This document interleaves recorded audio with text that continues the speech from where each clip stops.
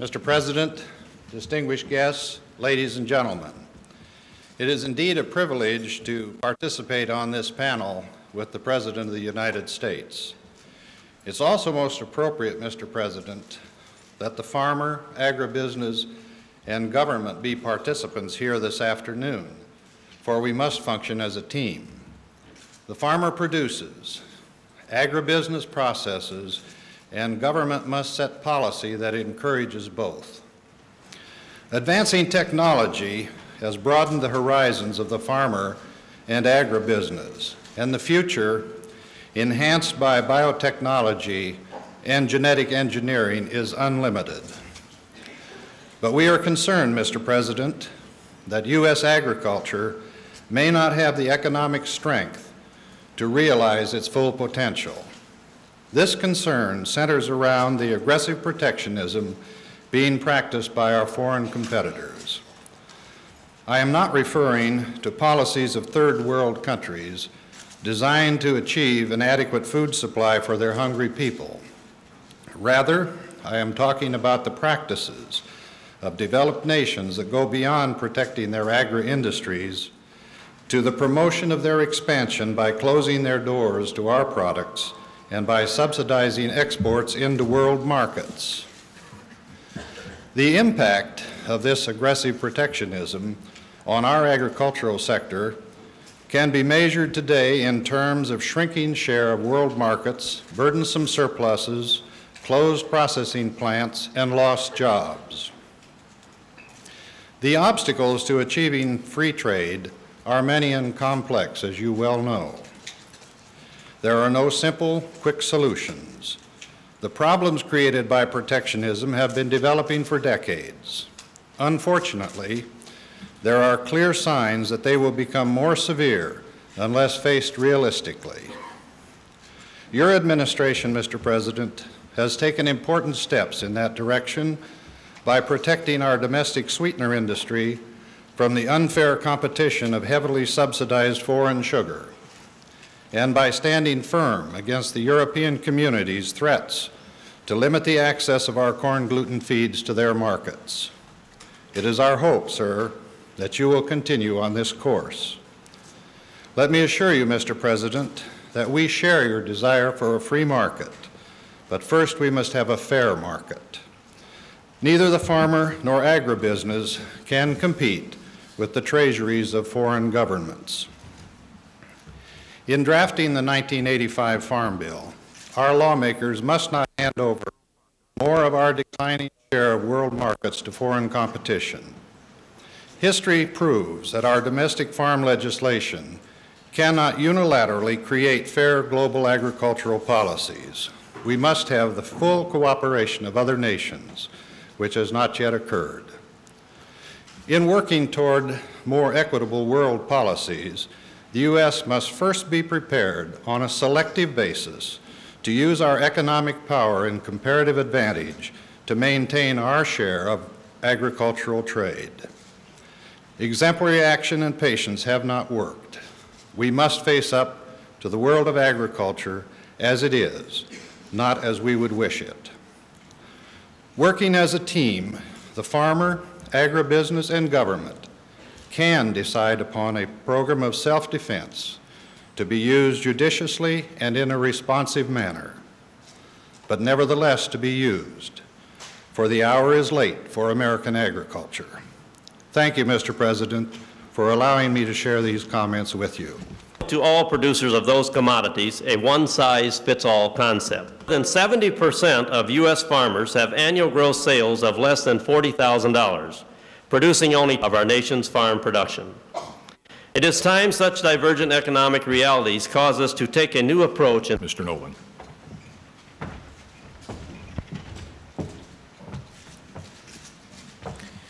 Mr. President, honored guests, and fellow agriculturalists, it is not every day that a farmer from Blue Mountain, Illinois, has the opportunity to speak to the President of the United States and to an audience of this caliber. When asked to participate in this forum, I felt like the little boy who fell into the vat of chocolate and was heard to pray, "Dear Lord, make my tongue adequate for the job."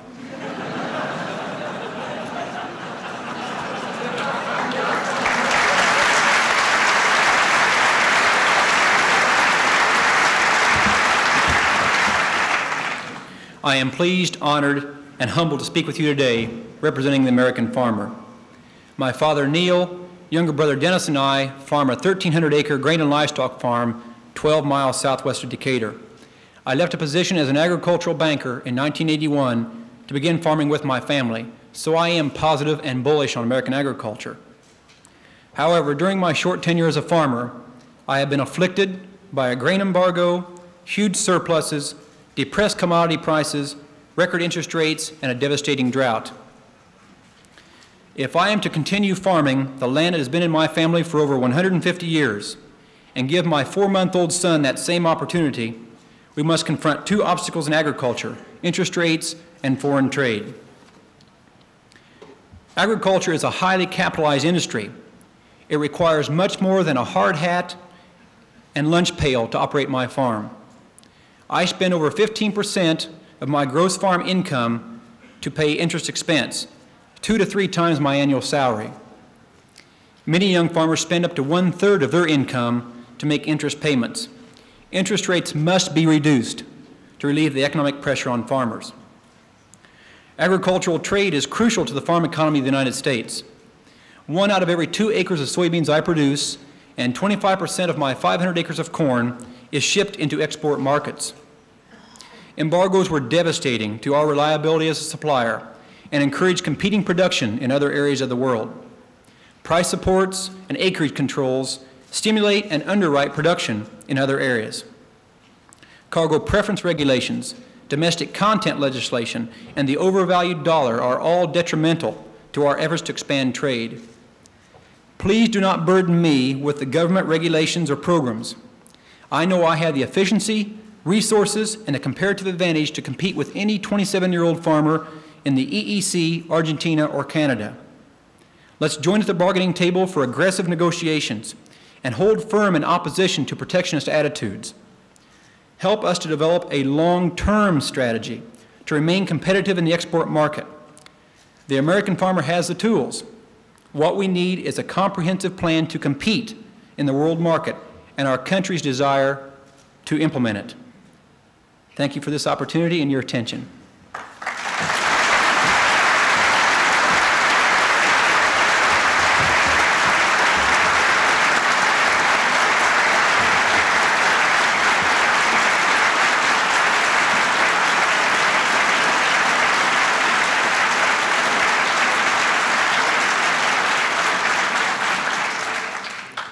Now speaking as an economist, the final speaker in Ronald Reagan, President of the United States. Mr. President.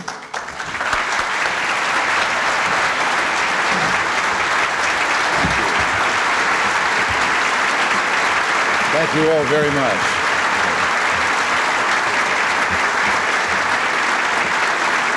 Thank you.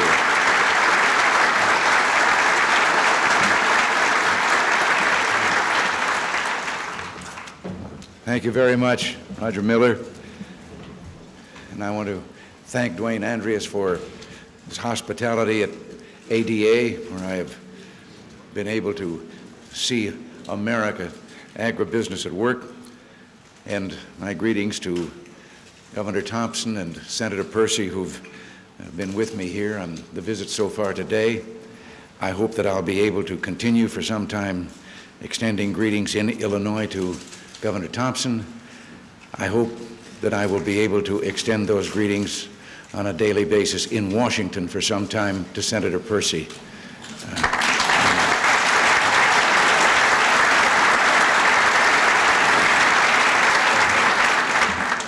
That means both of us have to live in Washington. But I was thinking of the importance of Senator Percy's returning there, because when I think the position we would be in if we did not have what we have had in the Senate, well, I don't think we would be having the expansion you spoke of at such a level. I have to tell you how impressed I was, and once again a nostalgia started flowing when coming in Air Force One. I was seeing those rows of corn, those cornfields, and the soybeans stretching out there as far as I could see from the plane. I was going to say something about the importance of, I know any time that I head toward a rural area anymore. I have to find out in advance. Now, do I go there and commiserate about the floods or the drought? But I find neither here, that you had some pretty good rainfall, and that while all of the state couldn't say this, you were doing pretty well in this area. I do understand something about farmers' problems. I remember some years ago when Ezra Taft Benson was the Secretary of Agriculture, and he was out in a time of hardship, meeting with some farmers and hearing some of their problems. In one particular place, there was one man that was really giving them a bad time. His complaints were numerous, and he was going on about them, and finally Ezra turned to a staff member and looked at some notes that were shown him, and then turned back and said, well, now wait a minute. You didn't have things all too bad here. Last year you had 29 inches of rain. And the man said, yes, I remember the night it happened.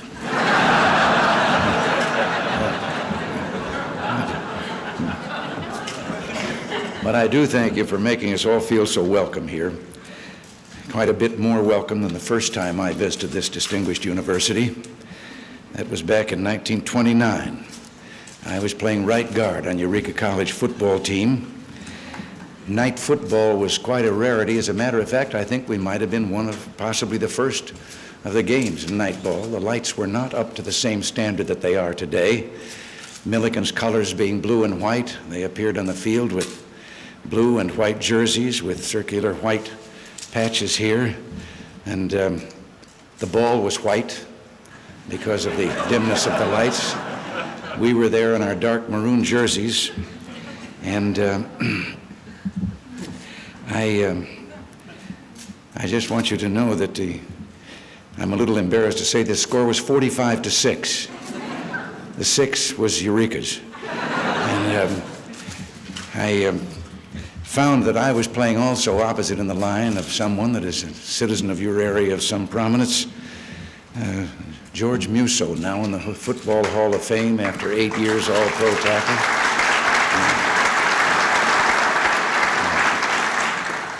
You played both offense and defense in those days, and George outweighed me 100 pounds. And I decided that I wasn't going to go over him.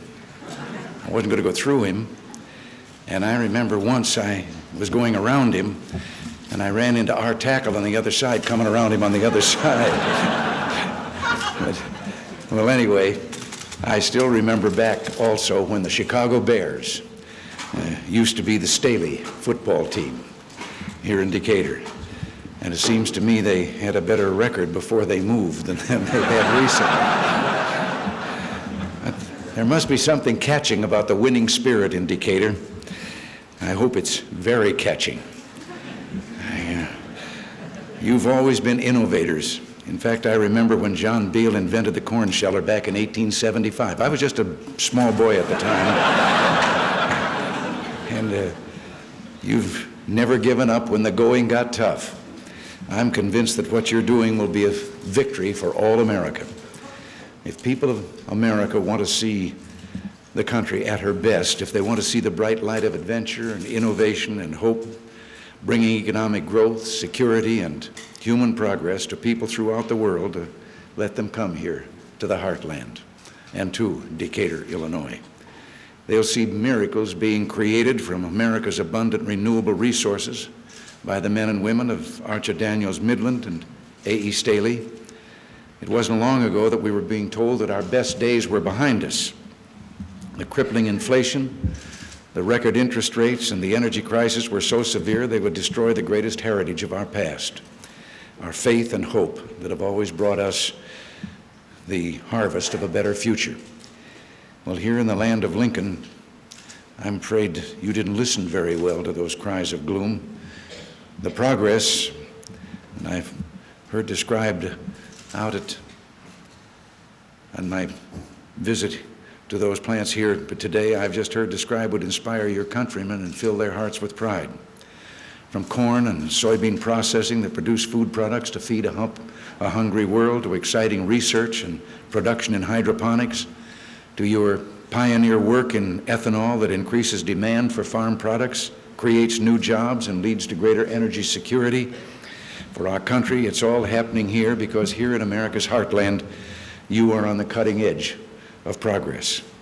When we took office in 1981, only 75 million gallons of ethanol fuel were being produced. This year, more than 450 million gallons will be produced, requiring more than 180 million bushels of corn. It just goes to show there's no limit to what free people can do when the gloom and doomers stand aside and get out of the way. In our Food for Peace efforts, the United States has delivered over 27,000 tons of food a day to recipient countries for 3 decades. The value of these U.S. farm products exceeds $33 billion, more than $3 million each and every day. And who could put a price tag on the good and simple virtues of decency and generosity that are the heart of Food for Peace and of the people who support it? Sometimes I wish more attention were paid to facts like these. They underline one of the most compelling lessons of the 20th century. Capitalism, not socialism, is the most progressive, revolutionary, and powerful economic force for good in the world today.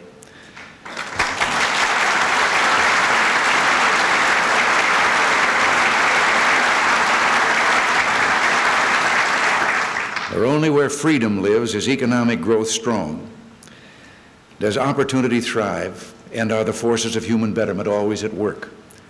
Socialist countries are held down by a gravity of their own making, and America something like a rocket shooting to the stars. Agriculture is a driving force in our economy, and leaders like you can be proud that you have a record of productivity unmatched anywhere in the world. From our first day in office, we have been trying to help the farm community recover from past policy mistakes and economic difficulties. We know that the federal government has an important role to play as a partner to the farm community, and not a senior partner. I think the gist of that role is to help farmers do what they can't always do on their own: seek out new markets.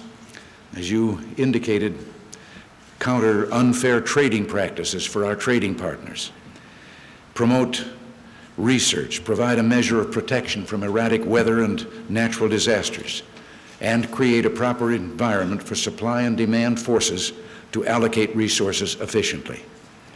We began by insisting that the Department of Agriculture represent farmers first, which wasn't always true in the past.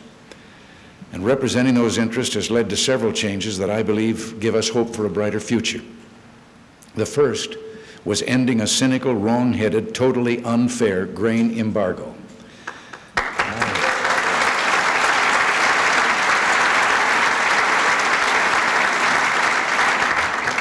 I remember someone who now says he was opposed to that embargo privately, but he was speaking a little differently in 1980. He said the grain embargo was a strong, absolutely crucial action that would force the Soviets to pay a heavy price for their aggression in Afghanistan. I guess it's difficult to see the world clearly when you're scrooched down behind the American farmers.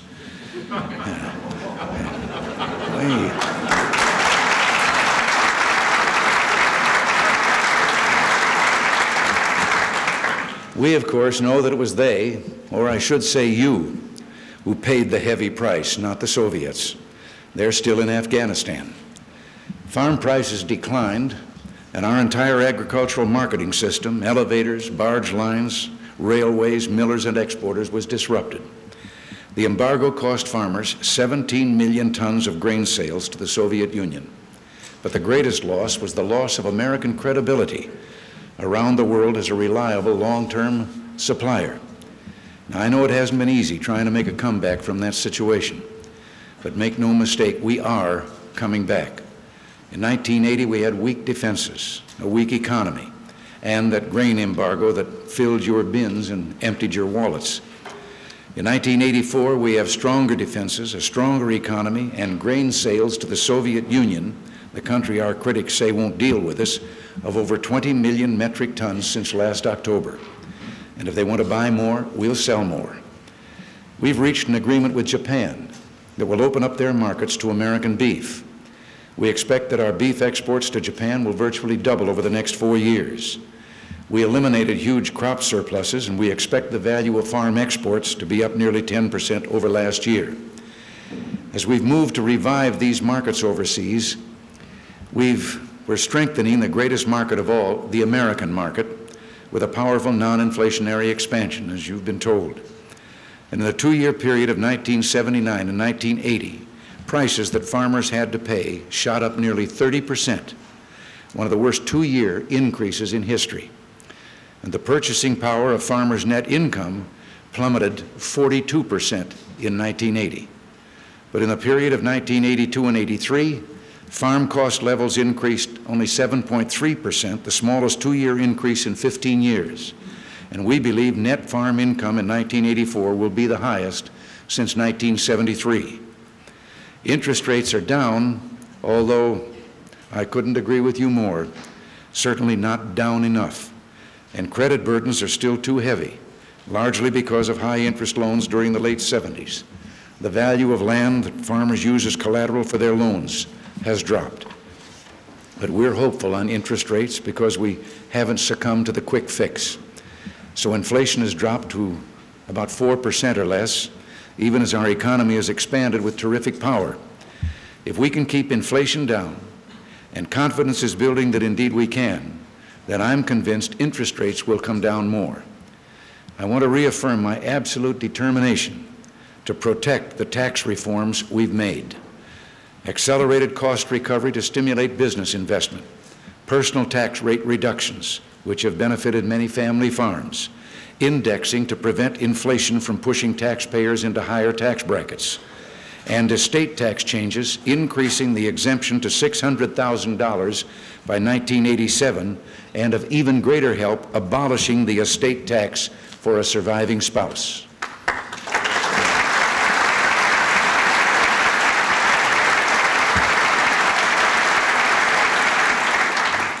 We will resist any and all tax increases. Our plan is to simplify the tax system, make it more fair, easier to understand, and to bring your personal rates further down. Our agenda is an agenda for growth and opportunity for all Americans. Now let me discuss briefly today another issue of enormous importance to the farm community. As you know, my opponent made a big promise to the leadership of the AFL-CIO. He pledged his support for protectionist legislation called domestic content. This would force foreign and domestic manufacturers of automobiles sold in the United States to build their cars with an escalating percentage of U.S. parts and domestic labor. He couldn't have been thinking of American workers when he made his promise, because as the Congressional Budget Office itself pointed out, domestic content would destroy far more jobs than it would save. It would add substantially to the cost of a new car, and the cost of protectionism for one group of workers would be passed on to another group down the line.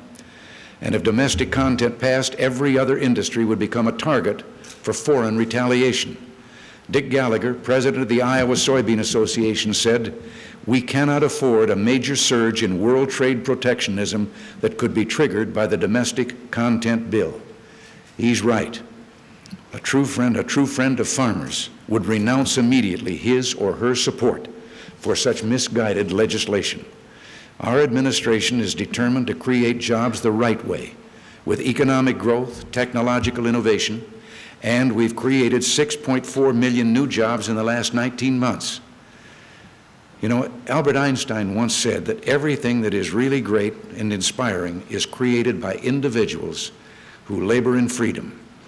And freedom is what we're trying hardest to preserve and strengthen for you, your children, and your children's children. And without freedom, we will surely fail. And again, I can only tell you that with all of the discussion that is going on today, increasing taxes is not in anything in our mind. We have no plans to do such a thing. Others may have taxes as a first resort. For us, they are only a last resort, a last desperate resort.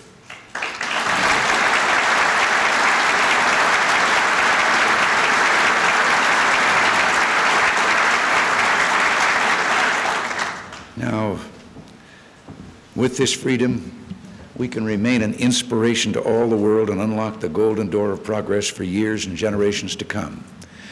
And gentlemen, I'm going to take back all that I've heard here today, because we are having a comprehensive study made. Jack Block has been out all over the country, as you know, listening to farm leaders. He has over 1,000 pages of written testimony on these problems, and we now, for the first time, you know, in a great many years, are faced with redrawing the government farm program, and we will be doing that on the basis of all of the input and the information that we have been receiving from around the country.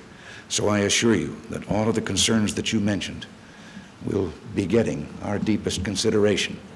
And I want you to know that I feel just as close-minded about protectionism as I sounded a moment ago about taxes. I am not in support of protectionism, and I know that it is a two-way street. It can be used against us, and we have been working with our friends and allies in the other industrial states. And I think we are making some sizable progress, as I mentioned, with regard to the one incident of Japan. Yes, we believe in free trade, but only if it's fair trade. And that will be our policy. I thank you all for welcoming us to your city and to this university. I thank you for your kindness, and I thank you more than anything, because whether you realize it or not, you are the ones that brought about this return to the America that I think we all know and remember so well, not the America of the doomcriers. Without you, without the people, none of the gains that we've made could ever have been accomplished. And so I thank you for making America the great and good nation that it is. Thank you, and God bless you.